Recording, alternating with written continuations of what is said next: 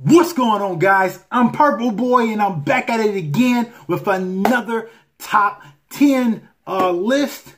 And this time, these are my top 10 favorite films of 2017. Woohoo! Yes, I just got done doing my top most disappointing films of 2017. So I want you to go check that out, before you watch this, or watch this and then go check that out. Doesn't matter to me, baby. Let's go ahead and jump into this list. Coming in at number 10 is Kong Skull Island. And honestly, when I think back to when I went to the theaters and first watched this, it is still some of the most fun I've had in the theater in all of 2017. I love creature features like this, and Kong Skull Island really delivers. What it lacks in fleshed out human characters, it definitely makes up for in some freaking raw, jaw-dropping monster action. Standout cinematography, the detailed CGI, and a laughable villainous Samuel Jackson makes Kong Skull Island one of my favorite films to watch on 4K Blu-ray. Like, honestly, there are scenes in this film that I keep pausing and rewinding because they're just too cool, man. Just too cool. Number 9, I kind of cheated because I didn't know which one to add. I really wanted to talk about both of them. So coming in at number 9 is The Big Sick and Girls Trip. These are two comedies that are funny as hell and represents Hollywood's underappreciated minorities. Kumail introduced us to his culture and his struggle as a comedian by turning his real-life love story with his wife into a romantic comedy. Breakout star Tiffany Haddish does a great job showing us all that she has the comedy chops to hang with the best of them.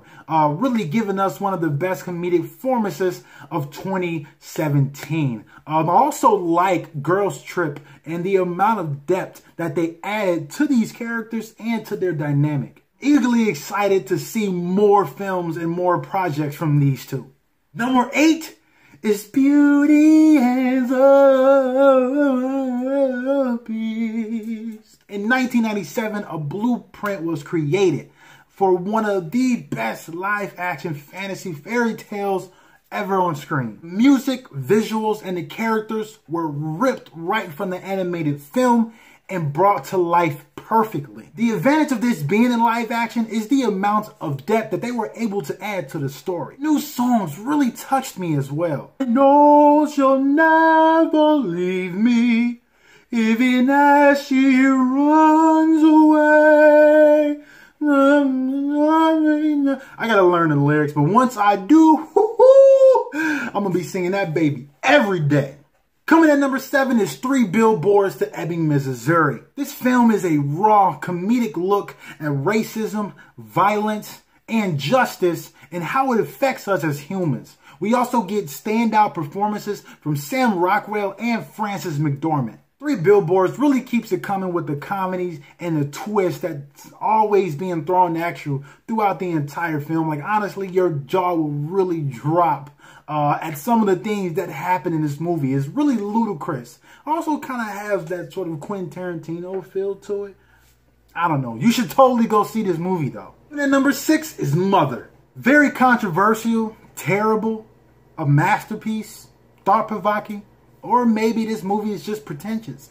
It really does all depend on the viewer. And that's the beauty of Mother. Jennifer Lawrence gives a pretty good performance as her character is put through the ringer. The film sort of starts off subtle, and then by the end of it, it explodes in the audience's face, really setting off all your senses. I gotta say that this is not for everyone, so proceed cautiously. While this movie is not as good as Black Swan, the director still managed to make a character's spiral into madness fascinating to watch.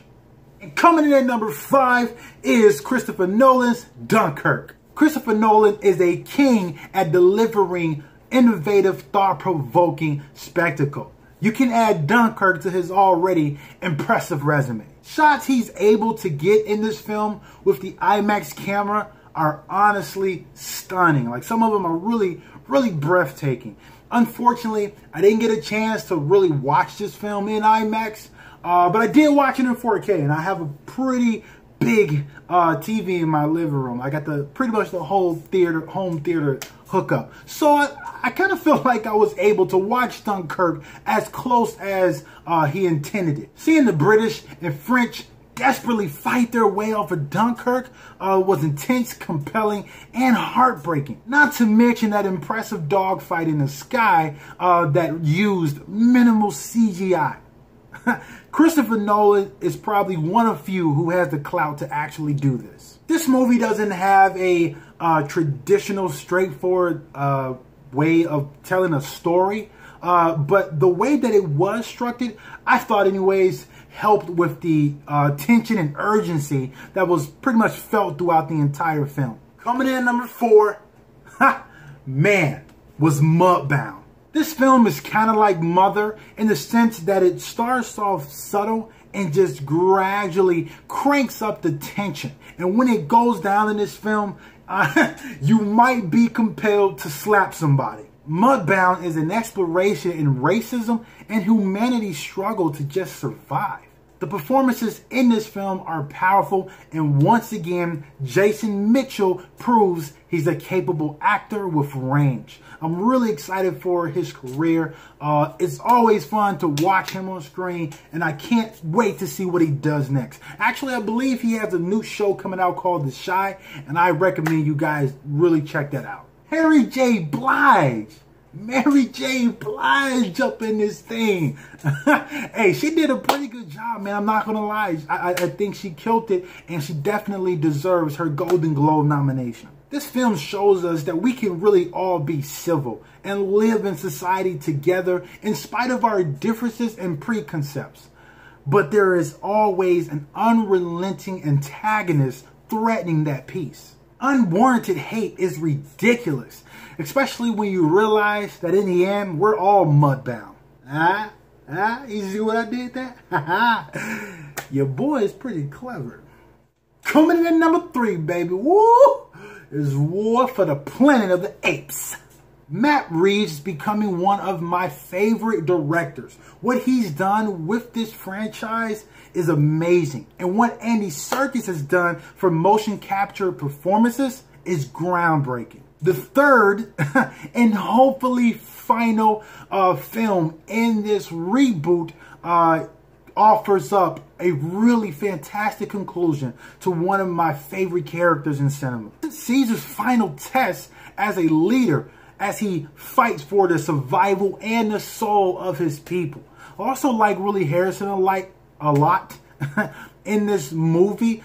He offered a really compelling villain with a believable motivation. I have got to get these films in 4K. I mean, if you guys ain't got 4K, what are you doing? You need to get on 4K right now. Number 2 is Wonder Woman. Considered now one of the best superhero origin films, Wonder Woman succeeded at delivering one of the best on-screen romances in superhero films since Superman the movie. No character outshines the other, and both Wonder Woman and Steve Trevor work well as individuals, but they are even better when they work together. I have not seen any other film. Okay, I'm not going to say I've never seen, but let's just say I rarely ever see a film achieve this. Do I have to mention the action? Yes, I got to mention the action. Just in case you forgot. It's Zack Snyder, baby. And of course, they had to add some of his action flavor into this film. And when she throws down, boy, she throws down.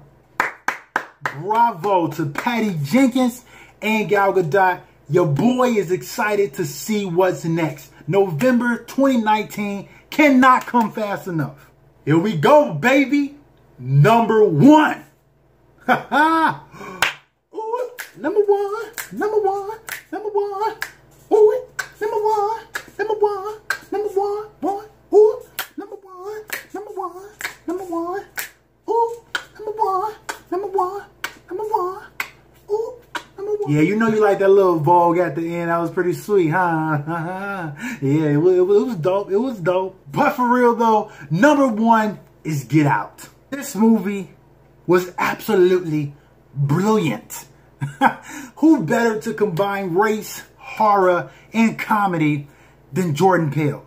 If you watch Key and Peele, you'll know exactly what I'm talking about, and you'll understand why this movie works so freaking well. Again, this is another film that really ratchets up the tension as it moves along. I mean, from the very beginning all the way into the end, you always feel this sort of awkwardness and sort of sense that something was about to go down. And after the film's crowd-pleasing ending, I was ready to watch this movie again. Thinking back on this film after I've watched it, I realized that there were so many little things that you can catch. Like, I can watch it again, and then I will catch something different. That's just how cool and brilliant this movie is. Almost nothing in this film is wasted, and everything means something.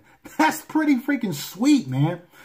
Jordan Peele's first big screen directorial debut is a bona fide masterpiece. All right, guys, so that is the end of my top 10 of 2017.